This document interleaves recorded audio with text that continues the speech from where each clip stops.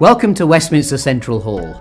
This is going to be a really exciting evening of praise and celebration, information and inspiration as part of Crossing London.